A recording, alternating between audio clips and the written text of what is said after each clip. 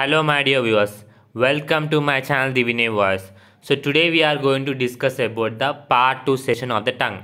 The part 1 session has been uploaded. The link will be given in the description. So please follow it. So here we are going to discuss about the arterial supply of the tongue. So see in this picture. This one is the external carotid artery. EC here.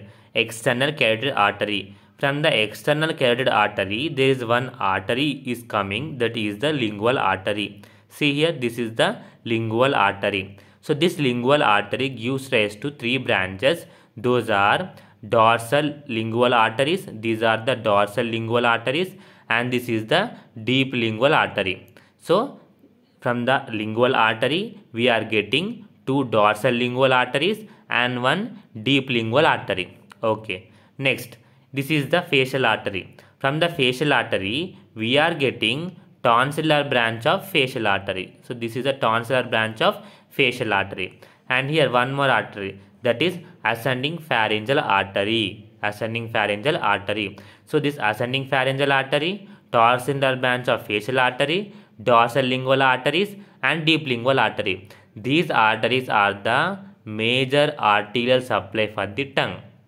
So how to remember? See, AP. A means ascending pharyngeal.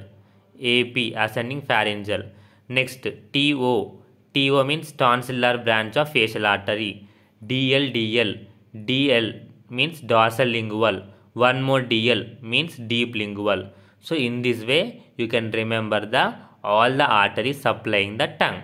Okay. Next, see in this picture. This is the inferior surface of the tongue. So in the inferior surface of the tongue, you can able to see two main structures. Those are deep lingual veins, right? So this is the one deep lingual vein, and this is the another deep lingual vein. So these structures are important. So deep lingual vein is the principal vein of the tongue and is visible on the inferior surface of the tongue, right? Okay. Next, lymphatic drainage. See in this picture, this is the tongue. Okay. And this tongue, there are some apical vessels. That means they are draining the lymph from the apical portion of the tongue. So these apical vessels are drained into submental nodes. Okay, submental nodes. From the submental nodes, they are drained into jugulo-homoiod node. Jugulo-homoiod node. Okay. Next, there are some marginal vessels. That means they are covering the margins of the tongue. So from the margin vessels, these are drained into submandibular nodes. These are the submandibular nodes. So from the submandibular nodes, they are draining either into deep cervical or jugulo-homoiod. Okay. Next, basal. That means these are draining the base area of the tongue. So these basal vessels are directly drained into jugulodiaphragmatic or deep cervical lymph nodes. So entirely, this is the lymphatic drainage of the tongue.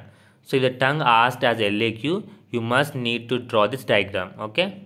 Next, see here, central vessels. That means these will drain the lymph from the central portion of the tongue. So they are drained into deep cervical lymph nodes. The central vessels drained into deep cervical lymph nodes. Next, nerve supply. This is very important.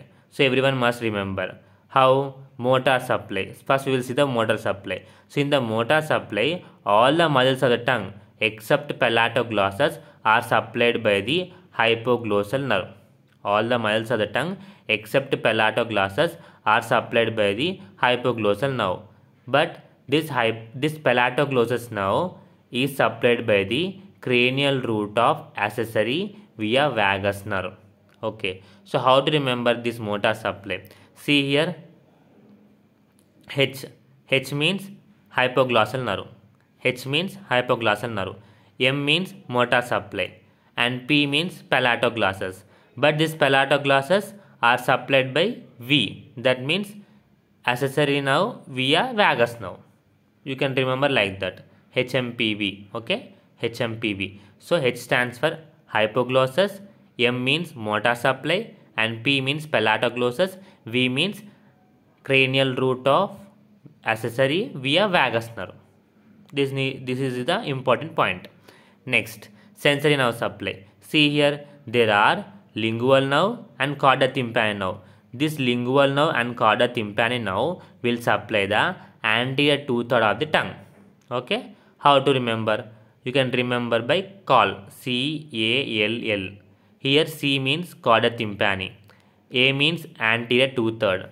L means lingual nerve. So you can remember the word call to remember the nerve supply of this anterior part of the that is anterior two-third of the tongue. And next, posterior one-third. Posterior one-third is supplied by glossopharyngeal nerve. Okay, glossopharyngeal nerve and the internal laryngeal nerve. How to remember? GO means glosso, PI means pharyngeal, GOP, glossopharyngeal, in means internal, LA means laryngeal, okay, internal laryngeal. So GOP inla, okay, GOP inla. GOP inla means glossopharyngeal, first stands for GOP, inla, internal laryngeal. So in this way you can remember the nerve supply of the posterior part of the tongue, that is the posterior one-third of the tongue, okay. So the nerve supply itself is a 3-marker question. So try to remember it with this mnemonic. So that's all for today, my dear friends. Hope you like it.